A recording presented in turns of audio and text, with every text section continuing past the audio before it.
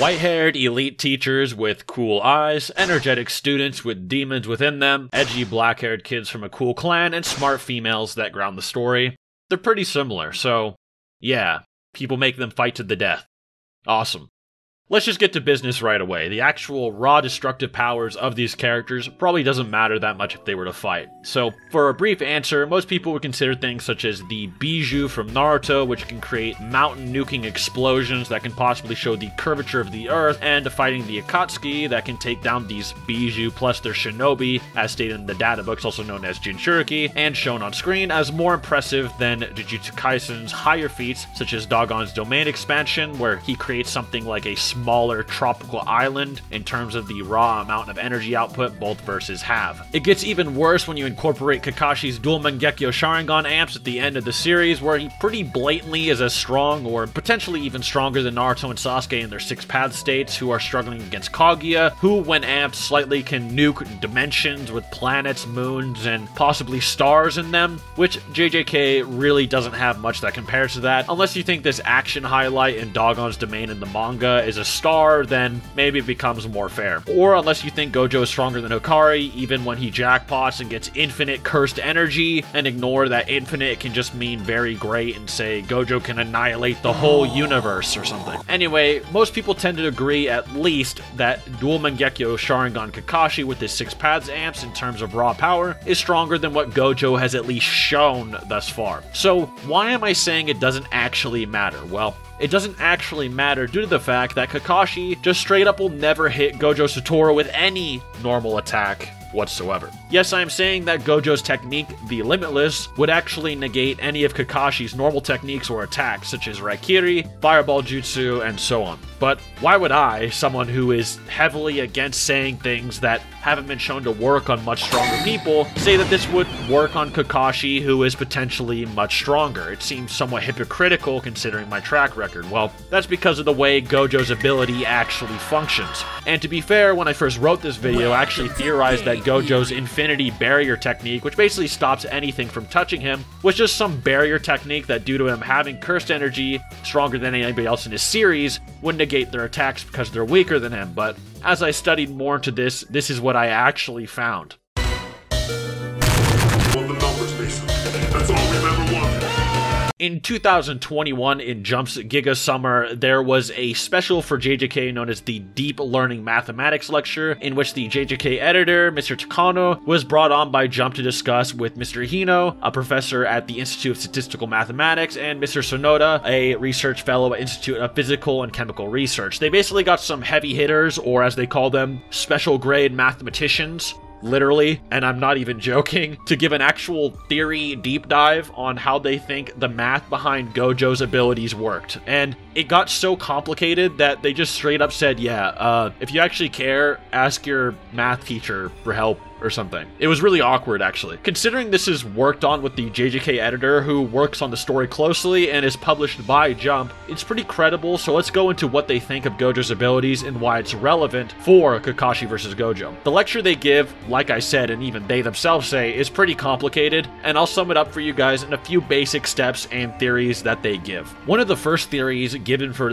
his ability is that the Limitless, which draws a universal concept known as infinity into the forefront of a battle, actively creates and uses said infinity within any space Gojo desires between he and his opponent, which would explain his famous hand sign where he's showing like almost a pinch motion to Jogo. You're touching the infinity between us, as he can create an infinity between any distance. To get into it, for instance, the difference between infinity and 1 is infinite, but Gojo may be able to exaggerate every frame between something like 1 to 0 to create an infinity as well. An example being, take 1 and 0. In between 1 and 0, you could have 0.1, 0.001, 0.00001, etc., etc., and any infinite amount of 000s you want in between 1 and 0 that way. Or if you need an even simpler example, say you have 1 and 0 and divide it by half, so 0.5. Say 1 and 0 are 2 different spots on your floor, then after you go halfway through it, go halfway again. then again, then again, and then again. And you could technically keep having the remaining half distance infinitely. You could make a half of any distance you want forever. Similar to the concept of Achilles and the tortoise proposed by an ancient Greek philosopher named Zeno,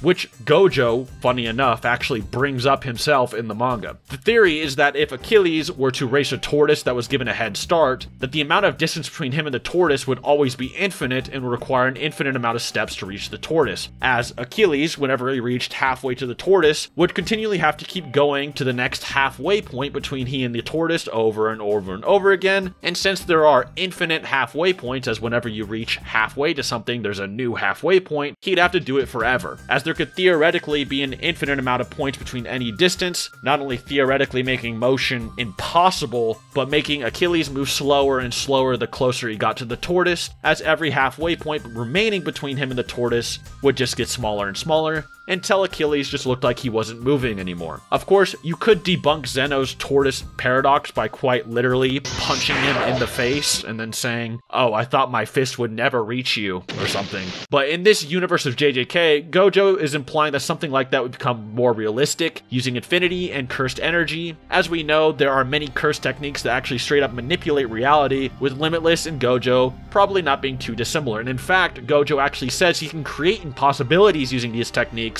in the manga himself, but something that is more likely is actually something that Gojo sort of also implies. The next theory would then is something like the Riemann series theorem, which is way too much to fully explain in this video, but in short, you can explain how Gojo could manipulate space using infinity and Limitless to diverge something this way or change its distance, even with an infinite series that ends with a finite result. Here's an example using something called the alternating harmonic series, or a conditionally convergent series, which is once again something Gojo mentions, and rearranging it to change its result despite having virtually the same qualities from before but rearranged. Let me show you an example. So say that you start with 1 and then you subtract 1/2, add 1/3, minus 1/4, add 1/5, minus 1/6, add 1/7, and then you do this forever. You basically create a series, and then the result of that would actually be a logarithmic 2, and I'll show why that is on the screen now. But then, something you could then do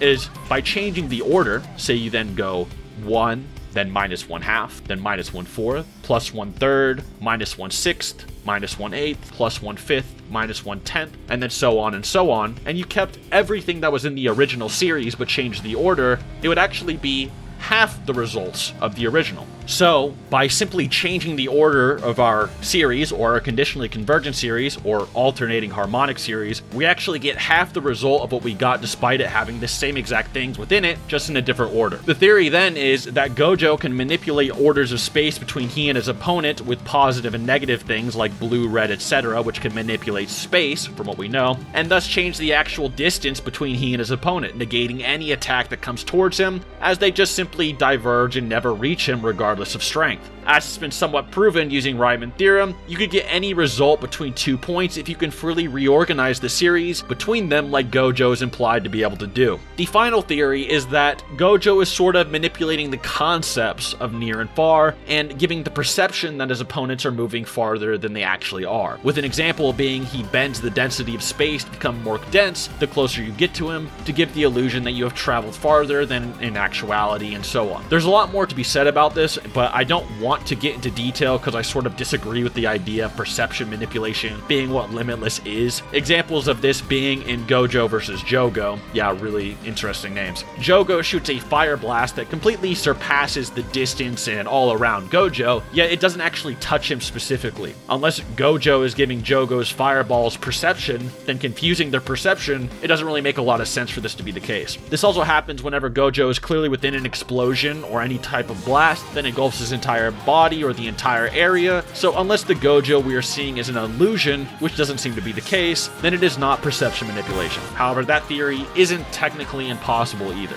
Finally, I'll just tell you all what I believe is the Limitless technique, and it's probably the most simple answer. In the Jujutsu Kaisen movie for Volume 0, we see a Jujutsu sorcerer named Miguel face Gojo, and he explains Gojo's red technique, which you probably learned from Geto, who is Gojo's basically best friend, and in the manga he states that Gojo manipulates space on an atomic atomic level, but in the movie adaptation, which many in the JJK fandom consider still canon due to the author's comments on many reasons, Miguel actually says that Gojo manipulates not just space, but Gojo actually manipulates space-time itself, the fabric of our universe. Red is actually an extension of the Limitless, and then uses Infinity as an engine, as stated in the Summer Jump special earlier I already mentioned, and if you simply state that he manipulates space-time to actually manipulate the distance between he and his opponents, using theories like Zeno's paradox and so forth, everything begins to make a lot more sense. The way he fights his opponents, warping their bodies, his ability to teleport, his ability to manipulate distance between he and others, the ability to generate infinite information, his ability to remove things from existence with things like purple, and even the ability to float in the air and seemingly remove his mass, all things make much more sense with this concept in mind. This would also explain why Gojo, while trapped in, say, the timeless prison realm, spoiler, can still affect the realm and surprise a extremely intelligent character named Kenjaku and talk while there is no time within it, as he himself can manipulate time and space. Either that, or Gojo can just move without time, and he's just beyond infinitely fast somehow. Anyway, the time-space interpretation also makes much more sense when later characters are stated to manipulate reality in any way they want, such as Takubo's power of Comedian, where he can make anything he finds funny literally a reality, and it still would only oppose Gojo, not outright defeat him. The abilities like Red, which Gojo explains as a void in space, and even Hollow Purple, which is based on a negative hollow-looking equation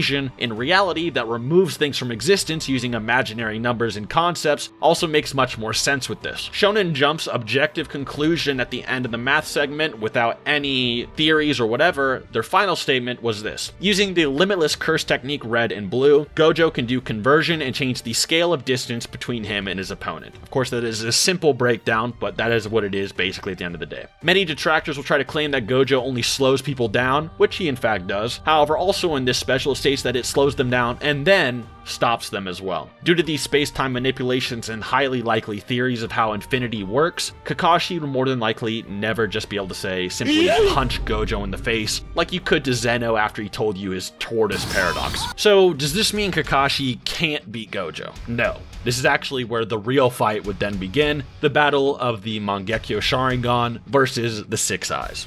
If Kakashi was ever unable to touch Gojo with conventional attacks, and Gojo is even remotely powerful enough to damage or put Kakashi on guard, he would undoubtedly resort to using his ocular jutsu Kamui eventually, with dual Mangekyo Kakashi resorting to the Kamui Shuriken and Kamui Raikiri, respectively. Some people believe that if a character can move at light speed, that they can actually bypass Gojo's Limitless, since Gojo manipulates space and time on an atomic level, and light is made of photons, which are smaller than the atoms that Gojo is stated to manipulate. The reason this wouldn't work with Kakashi is because even if Kakashi did move at light speed, theoretically, he himself is not just photons. He's just moving as fast as light, which would be made of photons. Kind of a argument by the community, but yes, he would still need his Mangekyo powers. The next one is people thinking you can blitz and bypass Infinity with speed beyond what it is shown to stop before. However, unfortunately, after Gojo faces Toji, his Infinity is usually pretty much always active, and due to the discussion earlier, would just always be warping space around his body to permanently diverge anything that goes through said space to never touch him regardless of finite speed. It's not a speed or reactionary thing, it's just the literal space around him doesn't lead to him in any conventional way. One reason people think this is because when Gojo was initially mastering his Limitless barrier, that it used to distinguish threats of people, then act accordingly. However, many JJK fans will currently say that he has a passive barrier that is always active regardless of threat gauge, that he can alter the properties of manually afterward if he has to. He also has a limitless amount of stamina that infinitely regenerates, and thus Limitless is always active. This may sound like I'm giving Gojo a lot of the benefit of the doubt, which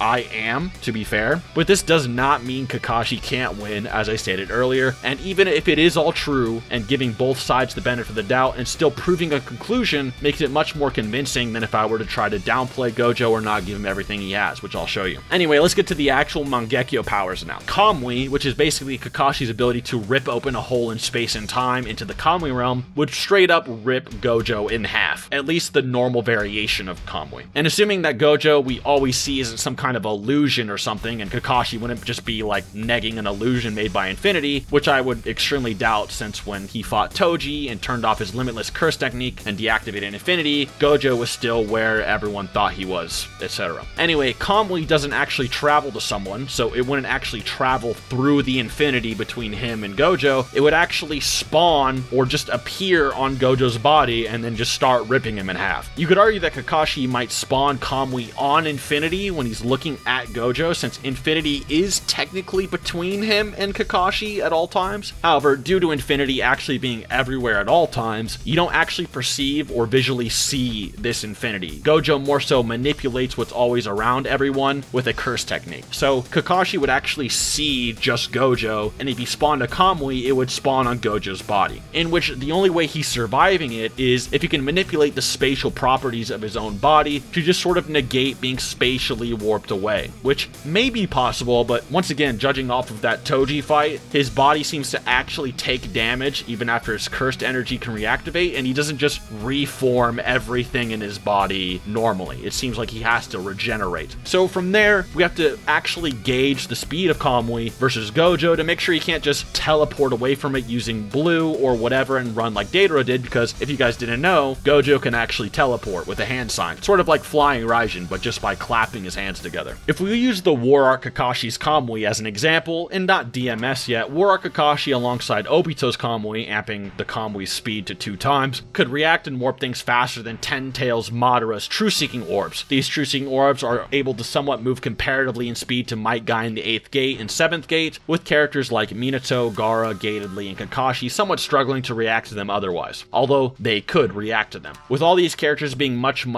faster than the likes of Haku from the Land of Waves, who could fling himself between mirrors at the speed of light, which Guy and Rock Lee also react to during the war, or much faster than Kid Kakashi, who could chop a lightning bolt in half in the middle of the air. The True-Seeking Orb should also be faster than Darwee's Laser Circus, which is literally just light reflecting off of water and then moving through the air, and should be faster than the 4th Raikage and Killer Bee's Lariat, which usually is in base or with a few version 1 one-tailed cloaks, which is stated to move at the speed of light in the databooks. Kakashi also uses this Kamui to rip off Datara's arm while he's in mid-combat, despite his Kamui being in a much weaker state at the beginning of Shippuden, and is implied to be able to react to Kakuzu's jutsu mid-combat if he had to, and can also react to pain in mid-combat, and so forth. It's implied to at least be relative in speed to him at the bare minimum. Jujutsu Kaisen, due to being a newer shonen, doesn't actually have a lot of speed feats, and it actually all clocks in at under the speed of lightning for pretty much everything, which is for the most part slower than Kakashi as a chakra-drained child. This isn't to say that Gojo couldn't be faster, it's just that we don't really know, sort of like a Saitama situation. You just sort of assume he's much faster than what we've seen. Unless you think him reacting to, say, something like Jogo in his domain gives him instantaneous reaction speed, as domains always hit their target pretty much instantly. Or you think he has some kind of infinite speed for talking in a realm without time, like the prison realm later. With those, Gojo could easily clap his hands, use time-space manipulation, and then avoid Kamui. Otherwise, he just pretty much gets ripped in 2, and that's about that. If Gojo can survive Kamui, he can then activate his own domain expansion called Limitless Void. Limitless Void spawns an orb around its target and is guaranteed to hit its opponent no matter what. It's kind of a point of the versus ability. Inside this domain, Gojo kind of injects the target with multiple different infinities worth of information. That sounds insane, multiple infinities worth, but I'm not actually exaggerating. A good example is, imagine Kakashi saw an apple in his life one time. And instead of seeing this apple or hearing an apple an infinite amount of times, Kakashi would first see, hear, and perceive the letter A from apple infinitely first, then P, then the next P, and then the L, the E, and then apple for infinity, over and over and over again. This happens until the target absorbs so much information that they cannot move and eventually die. A good example of also what this looks like is in 0.2 seconds, the Limitless Void will inject 6 months of information into its target. 0.2 seconds. For reference, remember that the Tsukuyomi in Naruto Part 1 that Itachi used on Kakashi gave him 3 days worth of pain and information, and he was sent to the hospital. While I think Tsukuyomi is a little bit stronger than Limitless Void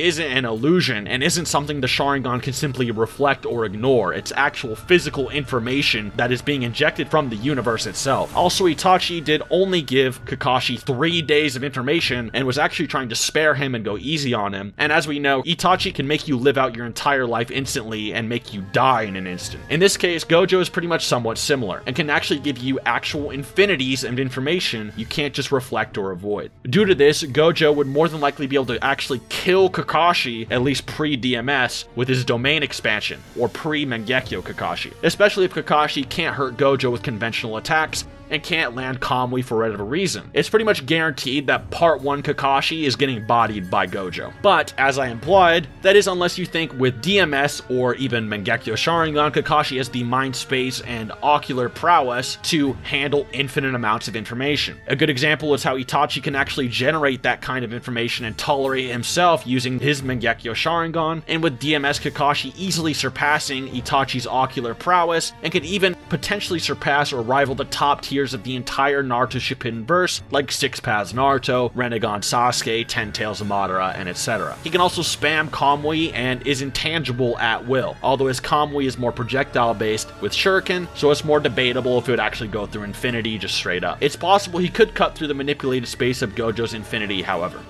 One last final thing to go over for Kakashi's sake. This mainly would only apply to Part 1 Kakashi, as I mainly discussed the main win-con for Kakashi during the War Arc and DMS, which is the premise of this video, is his Mangekyo abilities, his space-time manipulation, and his resistances. But for Part 1 Kakashi, an interesting win-con since he doesn't have Mangekyo abilities, or he does but he can't necessarily use them since he could barely use his normal Sharingan, is of course his Genjutsu and his ocular Genjutsu abilities. The reason I didn't really talk about this too much, once again, due to the win cons, and also because Genjutsu working on other universes could be its own video topic entirely. Genjutsu either works only on people that are born with a chakra network within them, which is sort of a Naruto exclusive thing. It's almost like a circulatory system, but for chakra within your body that you're born with, that interlinks with all your organs. So even like energy equation wouldn't necessarily give you a chakra network. It's sort of like a biological just difference. But if you were to equate chakra and say cursed energy, and say that Kakashi could use Genjutsu and ocular Genjutsu on someone like Gojo, then you'd be able to say, okay, he could cast illusions on Gojo, and considering that Gojo is sort of a loudmouth and might tell Kakashi how things like Infinity works like he does usually when people are fighting him, and he's very like egotistical and almost brags about how his abilities work, then Kakashi, who has an IQ over 200 higher than Shikamaru's in Shippuden, would probably be able to deduce how Infinity works or that Gojo has to activate it, and using his ocular jutsu, which he uses against Zabuza in Land of Waves, he'd be able to hypnotize Gojo into thinking he's using Infinity when he's actually not, which is kind of an interesting win-con if you think Part 1 Kakashi is strong enough to kill Gojo, as well as the fact if you think ocular jutsu would work on Gojo. As far as we know, Gojo doesn't actually have any illusion or mental mind hacks resistances. He's sort of just a powerhouse no one affects. However, even ocular jutsu and Genjutsu might not work against Gojo if you actually think that Infinity would just deflect or block all chakra interference that Kakashi would be sending to Gojo's body. As you know, things like ocular Genjutsu, specifically Mangekyo Genjutsu in the novels, actually injects your chakra into the other person, and if Infinity actually determines that as a threat, or Gojo would determine that as a threat, or even if you just say Infinity would just do it anyway, then the chakra that is being used during the Genjutsu would never actually reach Gojo's body and would just simply diverge, and even then Genjutsu wouldn't work either. So that's why I didn't really bring it up and make it too much of a focus of this video. It's not important really at all. The main win cons are, once again, how fast do you think Gojo is? Do you think Kakashi's Kamui can rip him in half and bypass Infinity? And do you think maybe Gojo's has infinite power or something crazy like that? With that, I'll leave it up to you guys. It depends on what speed you think Gojo has. Do you think he reacts to instantaneous attacks in Jogo's domain? Is he moving in a timeless void due to his speed? Do you think Gojo has infinite power due to scaling above Hakari's jackpot, etc., etc.? Do you think the DMS can handle infinite void because of Itachi's Tsukuyomi, which is described as above time and space and all earthly things? Would Kakashi just blitz Kamui destroy Gojo before a fight even began? Etc., etc., etc. Regardless, it's a pretty interesting matchup, and I hope you guys learned something. Personally, I could see why you could argue for either, and I'd love to see what you guys think, as this is probably one of the more interesting and awesome matchups I've had to look into for quite a while, actually. But as a final fun fact for this video, and in fact, might be the most important fact of the video. Did you know that Akutami, the author of Jujutsu Kaisen, actually comments on Gojo versus Kakashi? I'm not joking. So the creator of Gojo actually says this: in the JJK Fanbook, I often hear people say that it's cool that Gojo has powers like Kakashi Sensei, but all I can say to that is that he's not really on the same level as Kakashi Sensei. So this is more than likely him implying that Gojo is inferior to Kakashi, at least in terms of their powers. Whether this is DMS Kakashi, Boruto Kakashi, or just normal War Art Kakashi is debatable. I'd argue it's more than likely DMS Kakashi, as DMS Kakashi, like I said, fights a dimension-busting god, basically, and has a lot of things that could potentially counter Gojo, like Kamui spam and things like that. And it's also him at his strongest at the end of Naruto Shippuden, whereas War Art Kakashi would just sort of be like a random middleman Kakashi to decide. It's kind of arbitrary. And Boruto Kakashi, we haven't seen the full abilities of. Either that, or Akutami is saying Gojo would slam Kakashi on his neck, which would be surprising, to say the least. Not impossible, but surprising. Anyway, thank you for watching.